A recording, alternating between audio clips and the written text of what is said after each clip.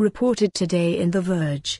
Car companies will have to report automated vehicle crashes under new rules. Car companies will be required to report crashes involving advanced driver assistance systems under new rules proposed by the U.S. National Highway Traffic Safety Administration, NHTSA. The general order will apply to manufacturers of vehicles equipped with Level 2 driver assist systems through fully autonomous Level 5 systems, according to the Society of Automotive Engineers taxonomy for autonomous vehicles.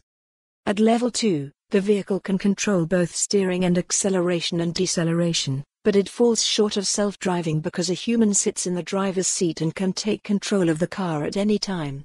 Level 5 refers to a fully autonomous vehicle that can travel anywhere, under any conditions. Notably, there are not Level 5 vehicles in existence today. NHTSA's core mission is safety. By mandating crash reporting, the agency will have access to critical data that will help quickly identify safety issues that could emerge in these automated systems, said Stephen Cliff, NHTSA's acting administrator, in a statement. In fact, gathering data will help instill public confidence that the federal government is closely overseeing the safety of automated vehicles. The decision is a stark departure from recent administrations, which have generally taken a hands-off approach to the nascent autonomous vehicle industry.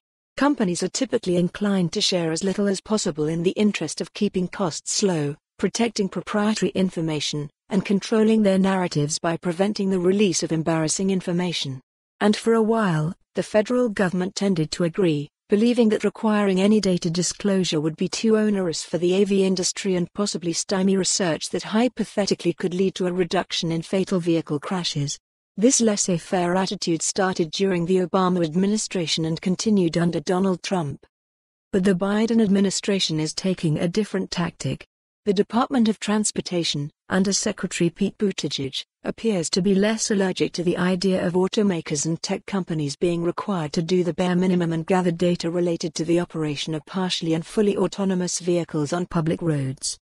In a recent interview with The Verge, Buttigieg called autonomous vehicles a moving target with huge safety implications for everyone on the road, adding, "We need to lean in further, using our existing authorities, but also updating them."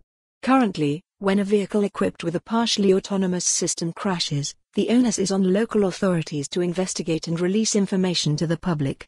Occasionally, NHTSA and the National Transportation Safety Board will send investigators to the crash site as well. But the car comp. For more on this story, visit the news article link.